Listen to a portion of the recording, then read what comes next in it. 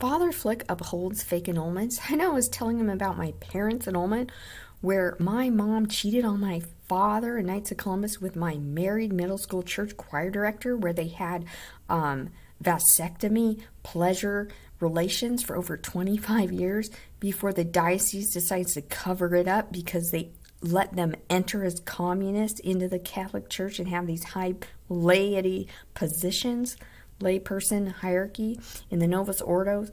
And Father Flick couldn't jump on board fast enough to prove this fake annulment, and you gotta wonder what is going on with Father Flick.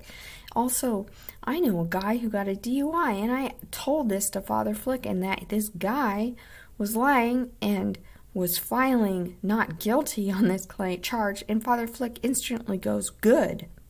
Why would you applaud a crook?